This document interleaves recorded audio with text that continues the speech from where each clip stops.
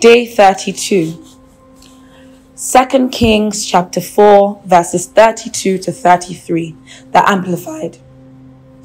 When Elisha came into the house, the child was dead and lying on his bed. So he went in, shut the door behind the two of them, and prayed to the Lord. 2 Kings chapter 4 verses 36 to 37. Then Elisha called Gehazi and said, "Call this Shunammite." So he called her, and when she came to him, he said, "Pick up your son." She came and fell at his feet, bowing herself to the ground in respect and gratitude. Then she picked up her son and left. At first the child was dead. Then Elisha prayed to the Lord and called her to pick up her son.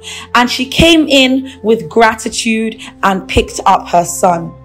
The Lord has heard each and every one of your prayers. It is time to go and pick up your answers with gratitude, just like this Shunammite woman.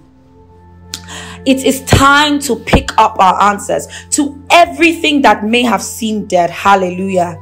Be it a lack of finances, it is time to pick up your abundance. Be it marriage, it is time to pick up your husband. Be it a loss of job, it is time to pick up your new job. Be it stagnation, it is time to pick up acceleration. It is time to pick up speed. Be it your child, it is time to pick up your child. Whatever area of your life may have seemed dead, we are picking up life today. Yes, I pick up my job. Yes, I pick up my health. I pick up my child. I pick up my abundance. Oh, I pick up my husband.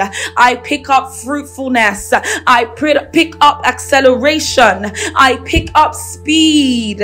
I pick up everything that the Lord has destined for me. Do not let the enemy fool you. He has no right over what the Lord has said is yours. We are not just picking up our promises, we are picking them up with gratitude, with joy, in dancing, with praise.